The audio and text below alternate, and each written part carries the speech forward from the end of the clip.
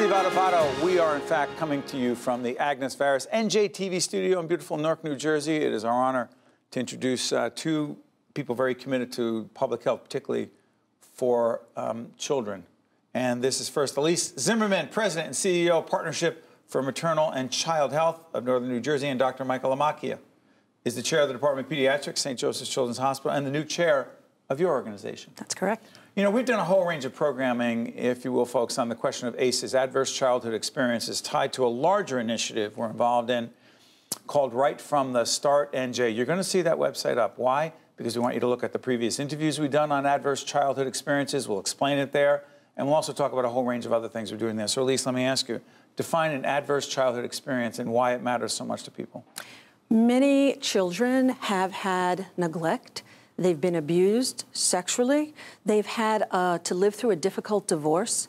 And as a result, the brain, the neurological aspect of their development has been adversely affected. So that's an adverse childhood experience, and it results in one's physical health. Break this down for us, doctor. What are we talking about? What kind of long-term effects of ACEs, adverse childhood experiences? So cardiovascular disease, twice. Tied to, you're a kid, Absolutely. And you're abused, you're neglected, whatever happens, right? Connected to having an adverse childhood experience. So if you have 4 adverse childhood experiences, you're twice as likely to have cardiovascular disease, twice as likely to have a stroke, 12 times more likely to attempt a suicide, to have liver disease. Why? Well, because it's a series of events that happen. Right. So it's toxic stress. So, you know, consider, seeing a bear in the woods. So you have this response that's neurological and that's endocrine, so cortisol in the sympathetic nervous system. Right. And so you get this, but if you have a stressor like a dysfunctional family life or an abuse, an accumulation. I'm sorry, you're not talking about my family, are you? Not at all. I believe me, the more I read about ACEs, I'm like, how many do you need? In all seriousness, is it fair to say, I'm sorry for cutting you off, is it fair to say that a significant percentage of people have experienced at least 4 adverse childhood experiences: poverty, sexual abuse, physical abuse, emotional and mental abuse. Divorce, keep going. What else are we talking about here? Domestic violence.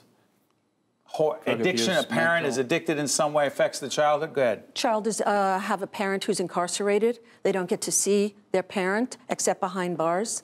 These kind of circumstances are imprinted in the brain, Steve. And as Dr. Lamacchia said, they elevate your stress response. And after having so many times of having elevated cortisol, repetitive stress again and again, your body shifts. It can no longer endure that toxic stress. So hold on, someone says, well, it's in the brain, it's not in the body. You say it's connected.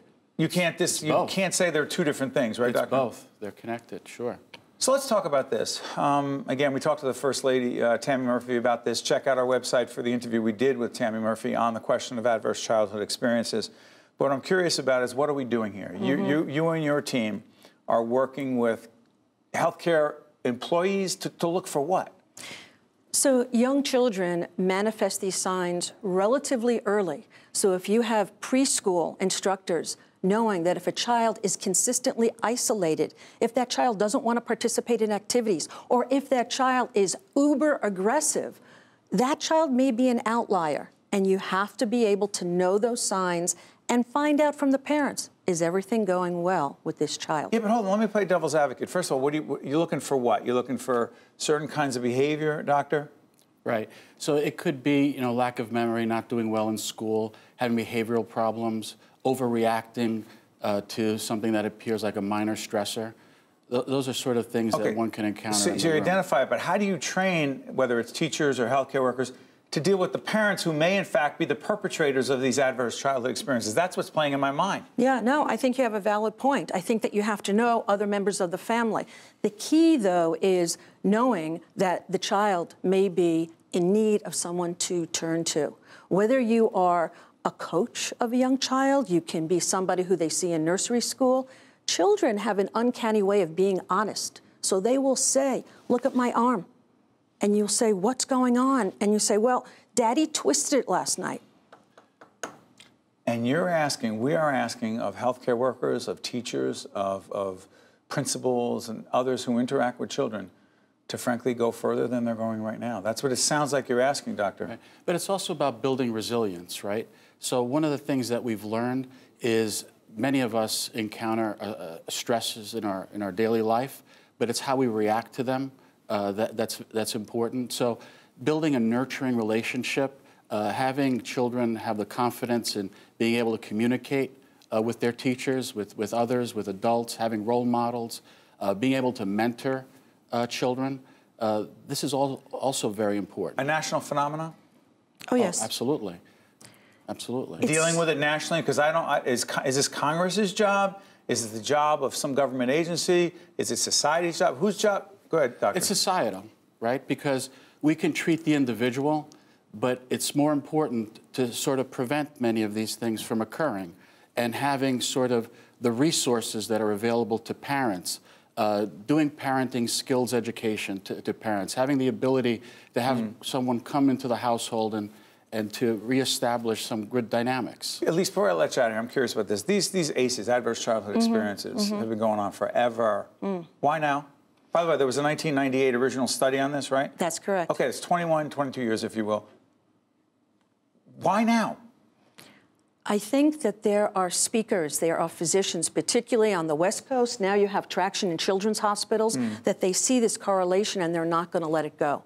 I think before everyone was looking and saying, poverty is going to kill, no matter who you are. Right. But ACEs affects affluent, Caucasian families. It's not just the minority community. Everyone? I think it affects everyone. Everyone. It knows socioeconomic, geographic, whatever bounds. Racial boundaries. Does not. No. I mean, if you consider 2 seconds. If you consider the original study that happened in San Diego, mostly white, college-educated individuals. So you can imagine layered upon that, having the social determinants of health, like hunger, food insecurity, violence, all those things later on top.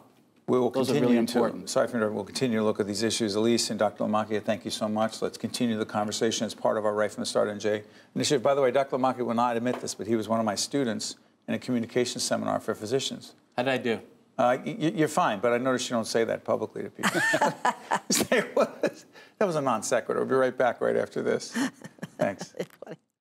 State of Affairs with Steve Adubato is a production of the Caucus Educational Corporation, celebrating over 30 years of broadcast excellence.